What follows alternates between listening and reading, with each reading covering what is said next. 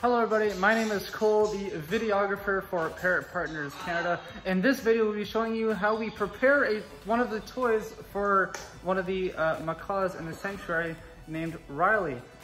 Basically, yeah, we'll show you how we prepare and how we put the treats in the different toys so they can find it.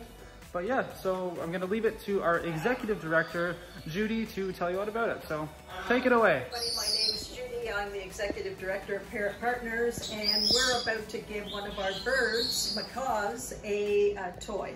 And I thought that I would just tell you a little bit about why we've selected the toys that we've selected. This toy comes from Zubac's. And we've chosen this as one of the toys, just one of the toys that we use for our birds, because it's got good foraging potential. It also comes with a chain, and whenever something comes with a chain, you should see that as the opportunity to create more toys, and that's a good thing.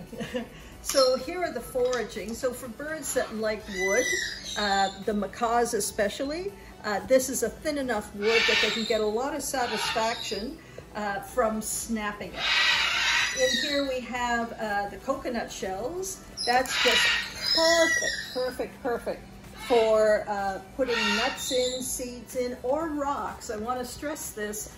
In the wild, birds do not score food every time they go out to forage.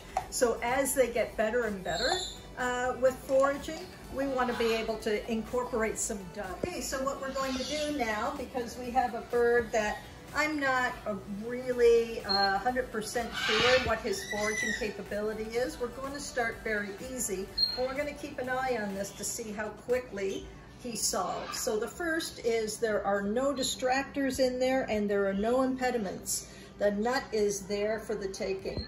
The second we want to do is to put a nut which is easily visible to the bird. And this again is for a beginner forager. We're going to put a nut in these vine balls. Let me just shove this in. There we go, nut inside, another nut in here.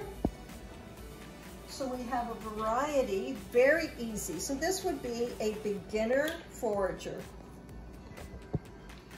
And we want to make it as attractive as possible. And trust me, they are going to see this. They're very attuned to be able to see where there is food, because food is a primary reinforcer. So there we go. This is the harder out of this, because you see the coconut is obscuring the view. So this is a harder foraging challenge than the vine balls. But we'll start, and once the parrot realizes there's food to be had, you'll see them interacting with the toy more. Thanks. Hello everybody, it's Cole again. I hope everybody liked the video as much as we liked making it. I hope you found it informative yet fun at the same time.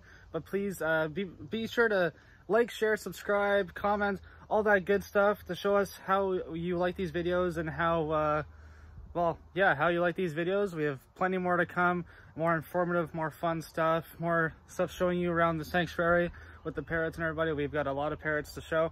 But yeah, everybody, thank you so much for watching. Do all that stuff as I said before, and have an amazing day.